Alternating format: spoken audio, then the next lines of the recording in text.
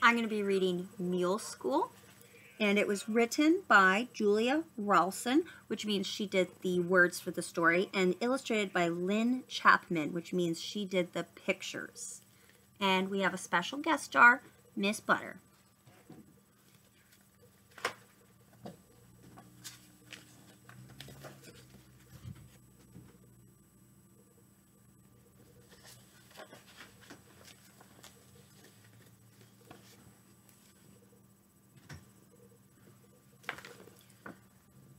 Stomper did not like Mule School.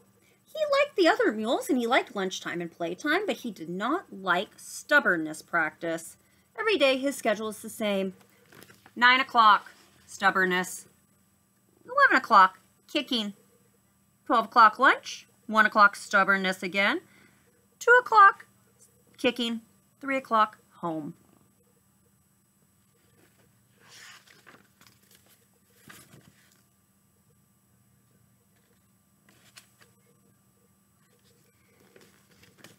Day after day, the mules recited, "Won't, won't, won't, can't, can't, can't." They shook their heads and stomped their feet. But one day, Stomper put his hoof in the air. "What if we want to do what we're told?" he asked nervously. "You're a mule! Refuse!" cried Mrs. Kick. But what if it seems like a good idea?" mumbled Stomper. "Nobody else's idea is good," she snapped and sent him to stand in the corner.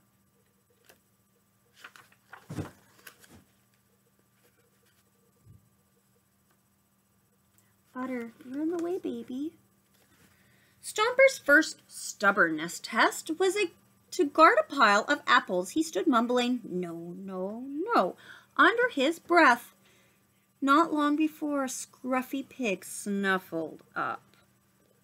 "My piglets are so hungry. Could you spare a few apples?" she asked. "Well, of course," said Stomper. "Help yourself." The pig waddled happily off with the apples, but then Stomper gulped. Oh, he had forgotten to be stubborn. "Fool of a mule!" cried Mrs. Kick. "You must never, ever give in to a pig."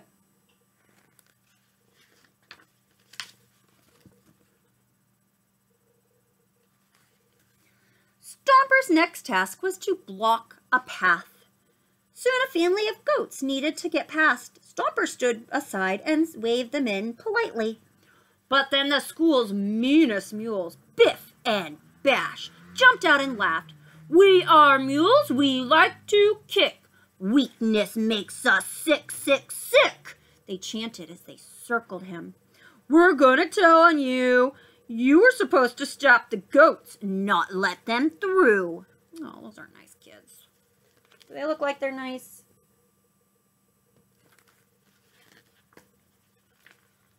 "You're right," thought Stomper.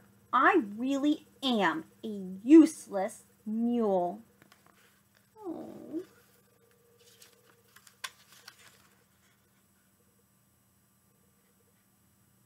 Trying to see if I'm showing you the picture the right way.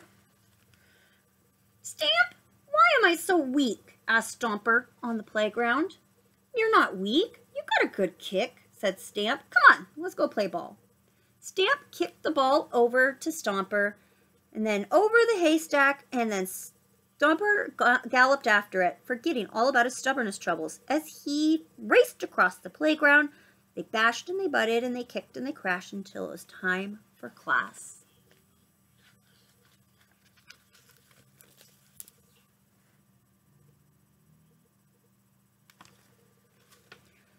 That afternoon was a field trip to practice kicking in the valley, but Stomper was sent out apple picking to replace all the apples that he lost. He wandered up the valley side, following a butterfly, and was listening to the mules chanting below when he heard a frightening sound. The dam above the valley burst. Uh-oh! And a huge river was roaring down. His friends were going to be swept away. "Moves!" cried Stomper loudly as he could, but the mules couldn't hear him. "Leaf or branch or rock and stick, whatever it is, we'll give it a kick," they chanted far below. "Run!" thundered Stomper, waving his hooves wildly, but the mules were not looking. Nose to the ground and tail to the sky. "Let those thundering mule hooves fly!" they cried as they kicked, kicked, kicked. Excuse me.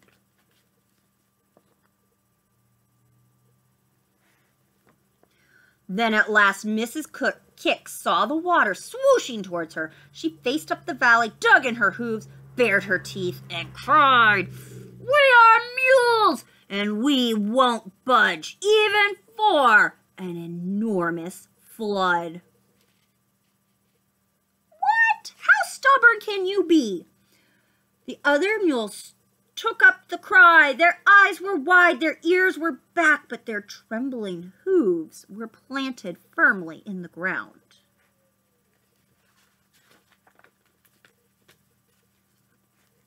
Suddenly, another sound was heard above the water. Crash, crash, crash! The mules closed their eyes tightly and covered their heads with their hooves, but then... Protect yourself, Butter.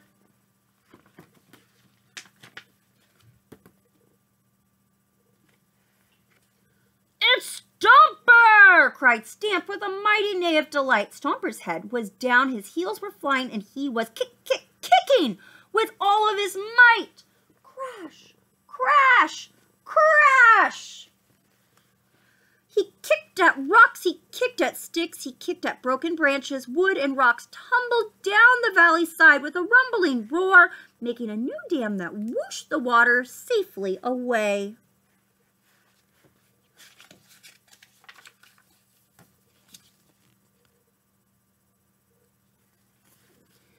Stamper trotted down the hill and stood casually nibbling flowers. Then slowly the other mules sidled up to him.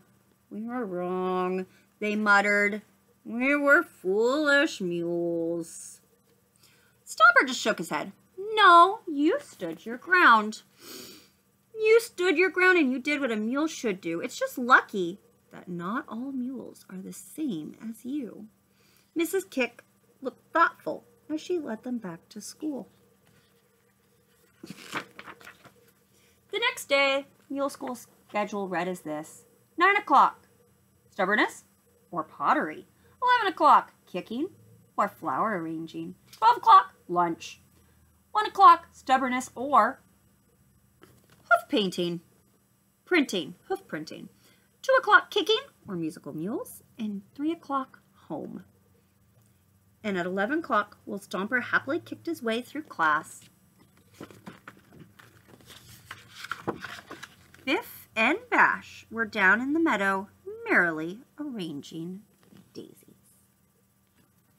So sometimes, it's not a great time to be stubborn. Isn't that right, Miss Bootentog? You want to say hi?